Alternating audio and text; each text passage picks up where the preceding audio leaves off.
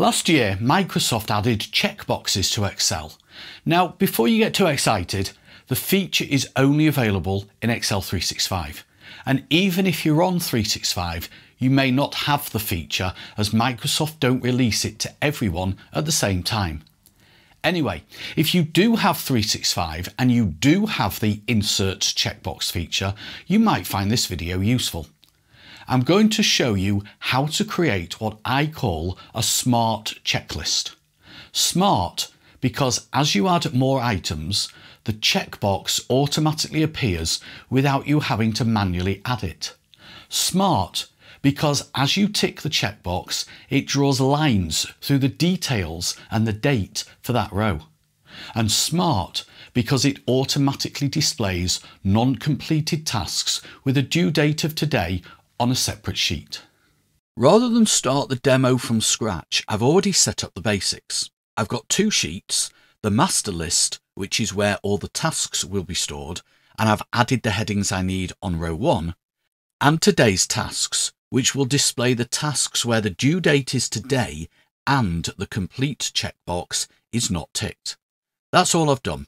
The rest will be created during the demo. The first thing I'm going to do is convert columns A to C on the master list into a table. That way, when a new task is added by typing details into column B, 1, a checkbox will automatically be added to column A on that row, and 2, the formatting from the last row of the table will be carried forward to the new row. If you don't follow what I mean, I'll show you in a minute. So I'll make sure I'm on A1, go to Insert and click Table. Make sure that the My Table has headers is selected and click OK. And what it's done is it's created a table from rows 1 and 2 because a table always has to have a minimum of 2 rows. I'll remove the formatting from the table, so go back to A1, go to Table Design and click the drop down on the Table Styles panel and click Clear. And I'll also clear the drop down arrows from the header row just by unticking the filter button box. I'll also rename the table. So on the Table Design tab, very left hand side of the ribbon, overtype Table 1 with Tasks and press Enter. So that's the name I'm giving to the table. I'll also set row 2, A to C, to be 16 points in size. And I'll go to C2 and I'm going to set a date format. So I'll click the drop down in the number section on the ribbon, go to more number formats, go to custom, and I'm going to use DD-MMM-YYYY and click OK. Finally, I'm going to set the color of the header rows. So just select A to C, give it a fill color and set a text color, and that will do. So now we're ready to add our tasks. Although I said that checkboxes will appear automatically, the first one needs to be added manually. So in A2, I'll click Insert and click Checkbox, and it adds a checkbox into A2. I'll then add in the details of the task. So this one could be pay credit card, and the due date I'll put as the 10th of the 6th, 2025. When I press Enter, it will change it to the right format. If I then go and add another task, so for example in B3, I'll put renew car insurance. When I press Enter, you'll notice first of all that the font size in B3 is 12 points, but when I press Enter, it automatically changes it to 16, and it's added a checkbox onto row 3. And then I'll just go and add in a due date, so 16th of the 6th, 2025. And again, because the date is a table, the formatting from the previous row is carried down. The checkbox is treated as a sort of formula. It's not a true formula, but if I click on A3 or any cell containing a checkbox and look in the formula bar, it displays the word false. If I tick the checkbox, it changes it to true.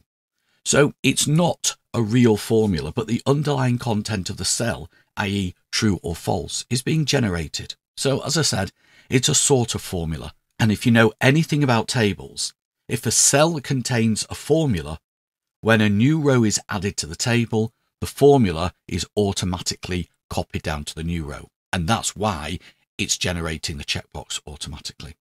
To get it to put a line through the details and date when the box is ticked, I need to add conditional formatting. So I'll select B2 to C3, and then on the Home tab, create a conditional formatting rule. I want to select Use a formula to determine which cells to format.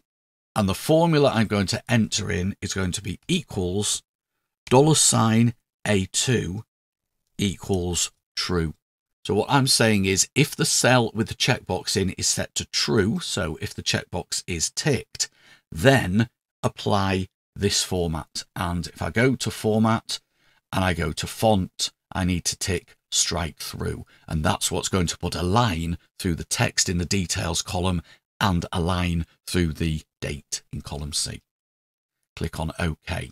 Now the reason for the partial absolute, where column A is absolute but row 2 isn't, is because I want Excel to reference column A in the conditional formatting rule that is applied to both columns B and C. But the row reference needs to change to reference the current row. So if I click on OK, I will tick one of those boxes and you can see that it automatically puts a line, the strike through format, through the text in columns B and column C. Untick it and it clears it. Again, because the data is in a table, the conditional formatting will be copied down to new rows. So if I type into B4, another task, and I put a date in, say the 11th of June, and then I tick the box in A4, it automatically applies the formatting to row 4, even though I didn't explicitly set it on those cells. So that's the master list. You just keep adding tasks to it and marking them as complete as they're done. But quite often you need an at-a-glance view of tasks that need to be done today. So the way I've done this is to add a second sheet, today's tasks. I've manually formatted column A to be 16 points. That's optional. You don't have to do that. And I've taken the formatting down to row 50, which should be more than enough. I've not put any headings in. I don't need a heading on the today's tasks. I just need a list of the tasks. And I'm going to enter a formula into A1 that pulls through from the master list sheet just the tasks where the due date is today and the task is not marked as complete. I've used the filter function to do this. I only want the data from the details column of the tasks table to be pulled through. So that's what I put as the first argument. The second argument is the two criteria separated by an asterisk. In this scenario, the asterisk means and. So it's saying where the due date column in the table called tasks equals today's date and the complete column in the table called tasks contains the word false, which we know is when the checkbox isn't ticked.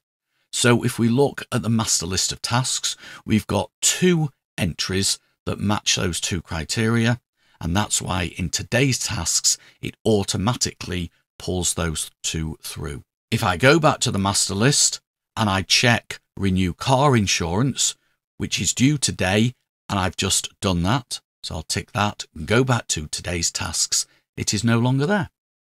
And that's it. You could, of course, create other filters, such as tasks due within the next 7 days. And that would be done in a similar way, but with a slightly different filter function. If you found this video useful, please give it a thumbs up. If you'd like more Excel tips and tricks, check out my website at theexceltrainer.co.uk. As always, thank you for watching, and I'll see you in the next video. But until then, have an excellent day.